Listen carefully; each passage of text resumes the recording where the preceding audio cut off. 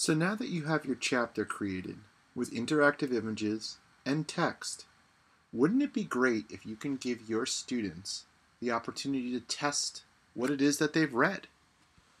Using the widgets bar, you could again add a widget that will allow those children to do just that. By clicking the review button, you will put out a multiple choice question so children can test their answer. So I'm going to take a question about Earth. Maybe I'll ask, how many times a year does Earth orbit the Sun? And I'll give them choices such as 1,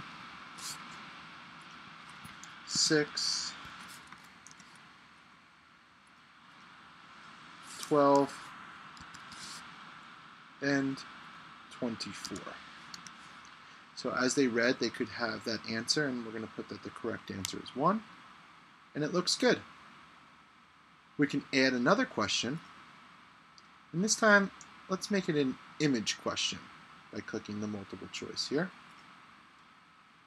And we can ask, what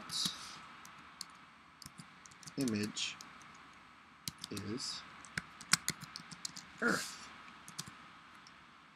And we can go into our space folder, planet images, and we'll drag Earth over here, Jupiter, Venus, and Mars. And we know that this is the correct answer. So now, we'll simply place it at the end of our text.